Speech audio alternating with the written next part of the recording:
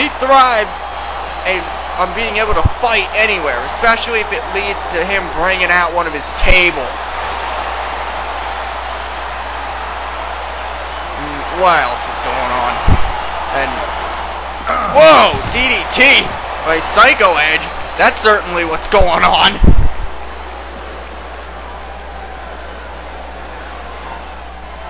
And oh, wait a minute. Oh! He just smashes his face across the steel stairs, and here he goes. And if you've noticed, Steve Farrell's been busted open like a can of tomato paste.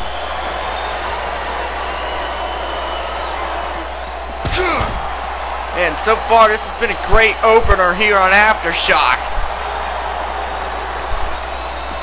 And Psycho Edge. Oh, crack the elbow.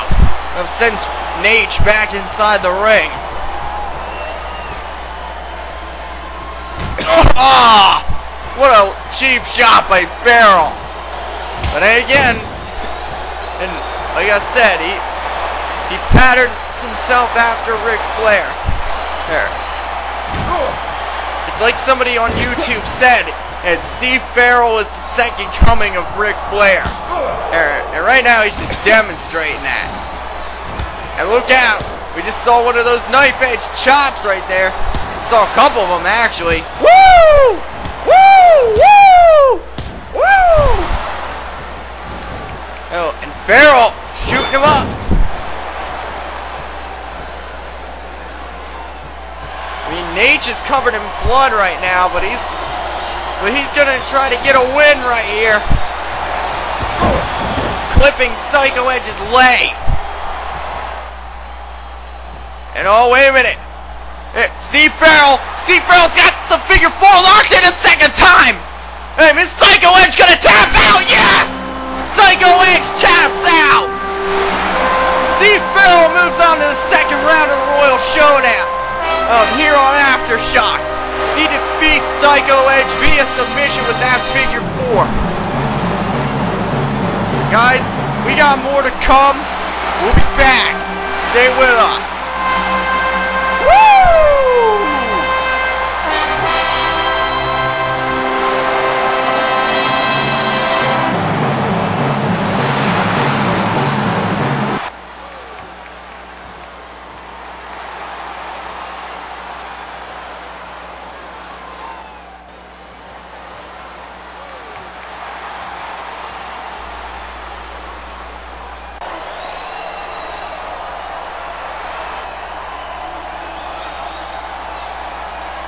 There you go. We just heard it from Darby and April the BYU. And wait a minute! Psycho Edge! Edge with a table just ambushed Vincent in the back! Like, what the hell is this about? Is he that sore about losing that last matchup to Steve Farrell? Oh, that Royal Showdown match that he's got to take it out on somebody who wasn't even involved in it? What the hell's his problem? He just car-bombed him on the concrete! This is out in the parking lot, I think. And Psycho Edge just got him up. Oh no! Oh my God! Right through the table! Well, and onto the concrete. And oh, wait a minute! No! Oh! Sweet mother of God! It's Psycho Edge with the execution. I don't believe that. He's challenged him to a tables match. Alright. Let's get up. Let's get set for our second match. And I cannot believe what we just saw from Psycho Edge right there moments ago. Just laying out Vincent backstage for apparently no reason. I mean, maybe there's still some bad blood issues stemming from Vendetta. But if I try to get a word from Psycho Edge about it, I probably won't get an answer. Anyway, Greg Hearst is on his way out here for this Royal Showdown matchup. Of course, whoever wins this goes on to round 2 at the Royal Showdown. And either Greg Hearst or Slayer will be facing off against Steve Farrell, who defeated Psycho Edge by submission earlier tonight, which obviously prompted Psycho Edge's little, you know, I don't understand what goes on inside the minds of some of these guys. Guys, really. It's all you can. But anyway, let me just get my head together for a second. Slayer's making his way out here.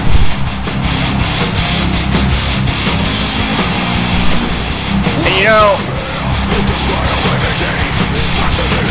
great. I'm completely off my game here. There, thanks a lot, Psycho Edge, you freaking table rapist. Throwing off my commentary equilibrium for the night. Now I'm gonna have to start over. But anyway, hey, Slayer's out here. Of course, normally he's a tag team specialist. But of course, he's got a big singles opportunity here, because this is the Royal Showdown Tournament. We are underway. And of course, whoever wins this thing at the Royal Showdown automatically becomes #1 contender to the BYU World Title at the Summer Bash. And Slayer's starting this matchup off nicely. Then again, that's what you gotta do when you're in there against Greg Hearst. You gotta be lightning quick, because Greg Hearst is lightning quick. I always like to call him the master of the Destiny DDT, because he can bring that thing out anytime. Hey, and you talk about DDTs, Slayer knows just when to hit one on you, as he just hit a springboard moonsault. There's two. No. 2 count only. You're not going to stop someone with a springboard moonsault so early in the match, but it's certainly a good wear-down tactic. But Greg Hearst now, nice elevation on the backbreaker. And just sends him. Oh, into an arm drag.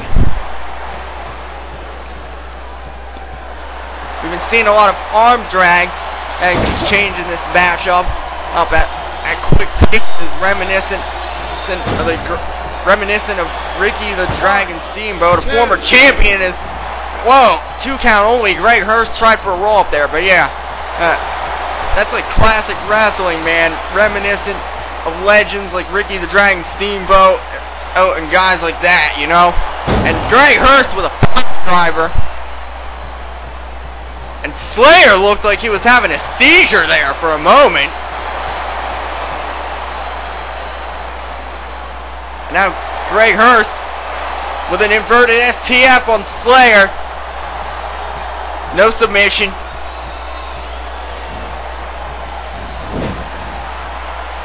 And now, wait a minute. Hearst putting him up here. All the way from the top into a side slam. Man, Greg Hearst is so athletic, so agile. I mean, what more can I say about it? Oh, wait a minute though. Slayer with a switch. He's going to turn this one right around. There's the suplex. And Slayer drops the elbow. Drops the elbow with precision, and Greg Hearst goes for a dragon suplex, but only gets 2.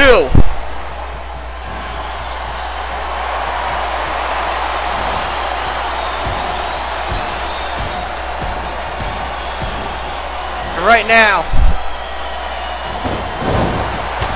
oh, wait a minute. Slayer just sent him out right there, and oh, drops the elbow on the outside. I don't know if he got the impact he wanted from that, though. And Greg Hearst is going to capitalize. He's, oh, right in the barricade.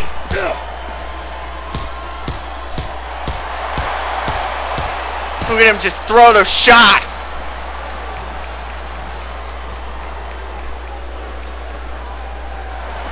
That's, oh. Oh. Look at him just smash him across that turnbuckle.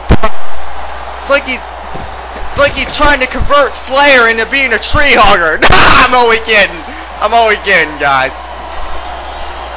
But seriously, Greg Hearst right now is just the dominant figure, which is probably what he needs to be. Hey, wait a minute, Greg Hearst is gonna send him out right into that other turnbuckle. Wait a minute. Oh, wait a minute, here it comes! Destiny DDT! Destiny DDT! He hits it every time with precision. And this one's going to be over. Hearst goes for it. No! Damn! Slayer kicks out at 2. Oh my god. And Hearst throws him off the ropes into it. Slayer counters with that DDT, and now he's going to go up. And here comes the elbow!